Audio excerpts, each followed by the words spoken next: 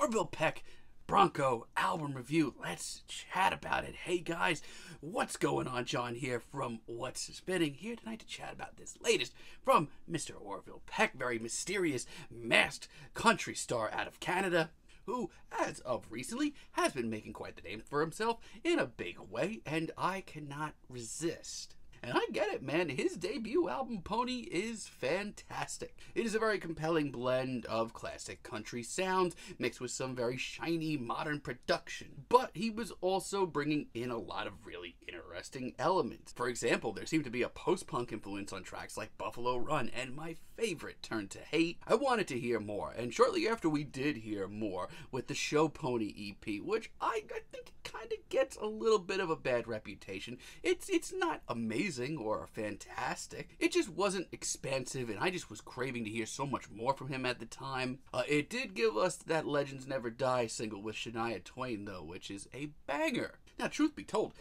I have been more excited for this album here for so many reasons, much more than most albums I've reviewed this year. Mostly because I just have been so excited to see what Orville has done with his career going forward. And I've been more and more excited just because it seemed like every single that he was dropping, I have been super into on the Bronco EPs that he's been dropping leading up to this album.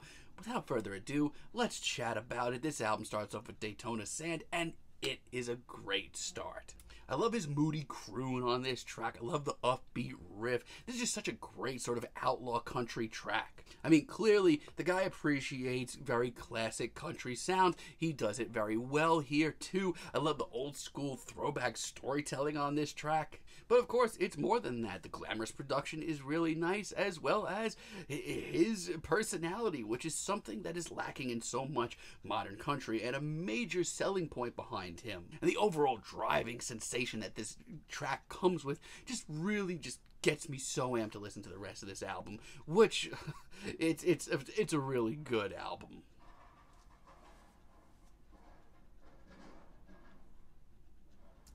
In a lot of ways, it's the country album that I needed right now. The Curse of the Blackened Eye is really good as well, which features songwriting credits of Tobias Jesso Jr., which is just really cool. It's much more of a ballad, and I want to take a moment to just point out Orville's vocals, because that's another major selling point behind this album. If you were not into his vocals on Pony and his Show Pony EP, which, trust me, I get it. I think his vocals have come full circle, and he sounds a whole lot better these days. This is an incredibly heartfelt and emotional ballad, and another big check on this album. Outta Time is freaking gorgeous. I mean, it is a little straightforward, and you know what? You can also argue that he has this sound built in the past, that he rips from it just a little bit too much, and yeah, I get that, but I honestly think he does it really well and brings it up to date just enough. It's super heartfelt, it has a great respect for the old school ballad, and it picks up nicely really well too. It's just so obvious, and some of the elements of blues rock that we get in the final minute are really nice too. As far as a deep cut goes that wasn't a single, I think Lafayette's the best one here.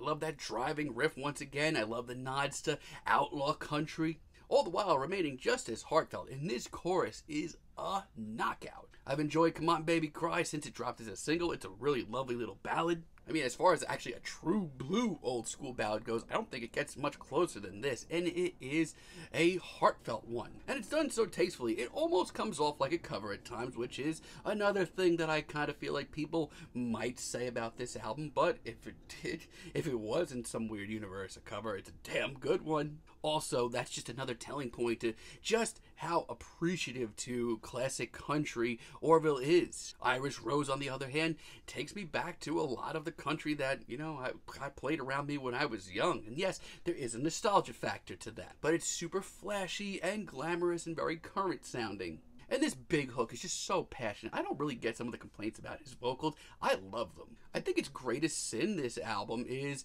how long it is, honestly. Mostly because this album has so much great material. If they shaved 2 tracks off this thing, it could have easily been near perfect, or just about as close to perfect as it could get. You know, I just kind of think that this album has a few too many tracks. I don't really think that Blush is that good. I hate saying this, but this is probably the most generic track here, but it sounds 1,000 times more like a cover, maybe one that didn't really go as planned either. It's even goofy in parts, and for a few short minutes I actually really understand why some people might not be into this album. I have a lot of the same feelings on Let Me Drown. I'm not that into this one either. I honestly just feel like he's gone to the well too many times with this sound, and it's a shame because his heart is certainly here. And visually, it's certainly fine, but it's also one of the few moments where I feel like this album, you know, it's a bit much. And I'm not really that into All I Can Say either as a finale. Now, this is a duet with Bria Salamino, who is totally fine. Her vocals are up to snuff. But trust me, there are just so many better tracks on this album. I can't even tell you. This just sounds like the Spark Notes version of this album. Like a bunch of good ideas condensed into a smaller tune, but just kind of chopped up. I don't really get caught up with it the way that I wish I could. Outside of that, though, this may be the most niche recording that I've reviewed this year. And if you don't get it, I'm not going to push it on you. As a matter of fact, I know that there's a lot of people that aren't going to be into this album. I know that there's a lot of people that are just be annoyed by this album, and I get that. But I love it. Kalahari Down? Not for nothing, I think this is the best track here. And it was really hard for me to pick just one to say this is my track of the album, but I love how spacious it is. I love how it takes 5 minutes to get where it's going, but not in a boring way, in a really epic way. The pacing is miraculous here. It gives me the chills, and by the end of it, it's literally one of the most larger-than-life sounding tracks here. It is awesome. I really needed a track like Bronco halfway through the album. It's upbeat, it's rowdy. It's actually probably one of the more off-the-rails sounding tracks that Orville's ever put out. It's something I'd love to hear a little bit more of. It's exciting and it breaks up the album really wonderfully. It's a smart move. Trample Out the Days is a really interesting one too. I needed a little bit of a shift at this point, and I get that. I love the very twinkling riff that we get here. It's very nocturnal. It's actually really gorgeous. And speaking of gorgeous, my lord, his vocals on this track. It is unbelievable. I knew that I was going to like this album, but I couldn't have told you that I was going to like this album this much. Hexie Mountains is one of the most stripped down tracks here, but I think I needed that too. It is really beautiful, and it does sort of come off like a cover once again, but God, is it ever like a good sound. I mean, his heart is so into this. It's also one of the more personal and revealing tracks that we get here. We get a lot of those in this later half of the album. Any Turn is a really nice late album treat too. It's once again really upbeat, really rowdy. That Outlaw vibe is back. Even lyrically, this track is off the rails. And I really hope you hear more tracks like this in the future because he does it justice. City of Gold is really nice too. As far as like a breezy folk track, something I didn't think I was going to be into from him, it's actually really nice. And I continue to just really, really appreciate just how personal and deep and genuinely emotional some of these later tracks are. It's really commendable. This album is commendable. Damn you, Orville. This is really, really, really good. I knew I was going to enjoy this album a lot. It's over the top. It is full of personality. It is glitzy. It is epic. It is heartfelt. It's got more ballads than I could have imagined, honestly, but an outlaw vibe to it as well. Orville's got a lot of great things going for him right now. And like I said, I think the greatest sin this album commits is it's a little long. It's almost an hour. They could have shaved off 2 tracks here, and this would have been a 9. But honestly, guys, I'm loving this, and it's a very niche record, and if you're not into this, I totally get it.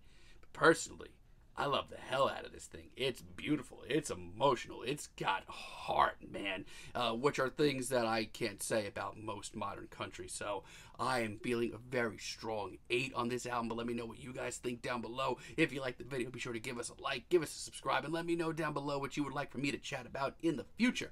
And until next time, have a great day, guys.